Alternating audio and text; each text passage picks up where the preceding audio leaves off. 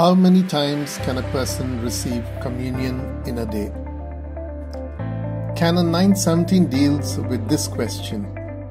It says, a person who has already received the Most Holy Eucharist can receive it a second time on the same day, only within the Eucharistic celebrations in which the person participates without prejudice to the prescript of Canon 921, paragraph 2. The interpretation of this canon is that a person may receive Holy Communion twice if they have participated in two complete Mass on the same day.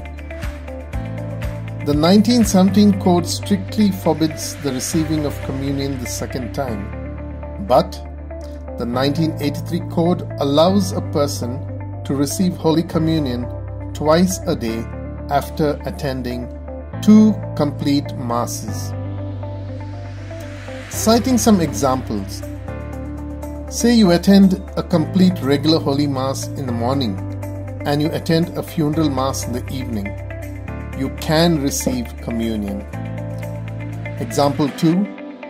You attend a daily regular Mass and receive communion, and in the same day, if you have attended a complete wedding Mass, you are allowed to receive communion in that Mass as well.